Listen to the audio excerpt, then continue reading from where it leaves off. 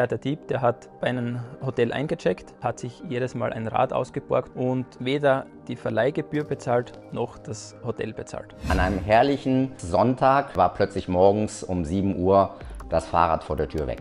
Das Rolltor zur Tiefgarage war hochgedrückt worden. So sind sie in die Tiefgarage gekommen und dort stand mein E-Bike abgeschlossen. Die Schlösser mit einer Akkuflex aufgeflext worden waren. Wir haben ja logisch einen Verleih, wo wir logisch Leihräder ausgeben. Und dort haben wir den BikeTracker auch installiert. Also wir sind auf den Diebstahl aufmerksam geworden, weil uns der Gast eigentlich angerufen hat. Also er hat gesagt, mir tut's leid, aber das Fahrrad wurde gestohlen.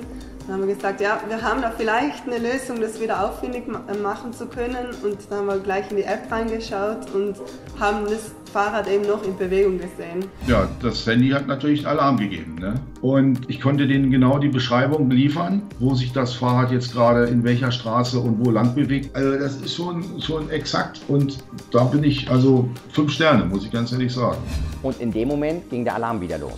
Wir sind sofort in den PKW gesprungen und haben quasi Verfolgungsjagd gespielt, wie James Bond. Man hat wirklich gesehen, blink, blink, blink vor uns, wie das Auto in Richtung Innsbruck fährt, der PKW mit dem Fahrrad drin, wie wir im Nachhinein wissen, mit dem Tracker im Fahrrad und wir hinterher. Man sieht uns ja auch dann selber am Display. Der Standard wurde innerhalb von 5 Metern eingegrenzt und wir haben das Bike auch genau da gefunden.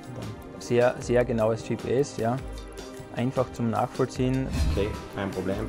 Schnappen wir uns 2 Leihräder, 2 E-Bikes und haben uns die Verfolgung dann aufgenommen. Ja, man hat genau gesehen, also, dass der eigentlich in unsere Richtung sogar fährt, auf dem Radweg Richtung unser Geschäft. Daraufhin sagte man mir dann von seitens der Polizei, die Streifen sind in jedem Moment da. Dann stand nur ein Mercedes Sprinter.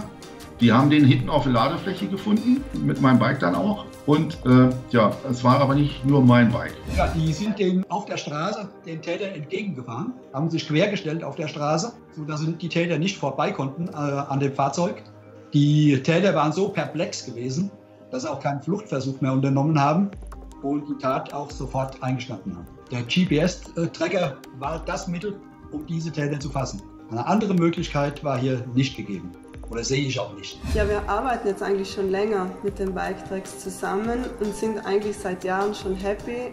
Also wir haben den BikeTrax nicht nur in unseren Leihrädern verbaut, sondern haben auch größere Aufträge von verschiedenen Gemeinden in Südtirol bekommen und in allen, also es sind mehrere 100 Fahrräder, sind eben die Tracker verbaut.